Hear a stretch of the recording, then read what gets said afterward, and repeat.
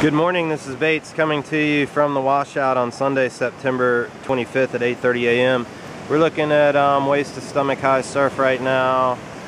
We have north winds to northwest at about 5 knots. It's light side shore, keeping surf pretty darn glassy.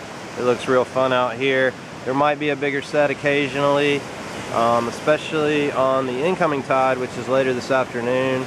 But right now we just had a high tide. It is rolling out. It will be low at 12:27 p.m. High tonight at 6:40 p.m. Look for northeast winds at 5 knots later this morning, becoming east at 5 to 10 knots, putting a chop on the small groundswell. Surf should be fun with the tidal push this afternoon, as I mentioned. The Edisto buoy has picked up overnight. It's reading 3.9 feet with a dominant period of 8 seconds. The National Weather Service marine weather forecast calls for a trough of low pressure to linger offshore through early this week. Weak high pressure will settle over the region midweek, and a cold front moves in late week.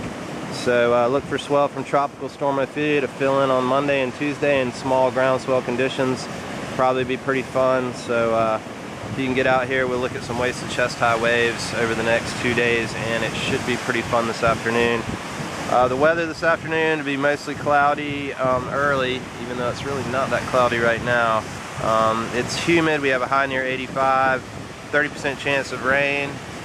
Please come by the shop. We're having a sale, 30% off board shorts, flip-flops, bikinis, and youth and kids surf gear. So come on by the shop. We also have some new surf techs in. Thanks for checking oceansurfshop.com.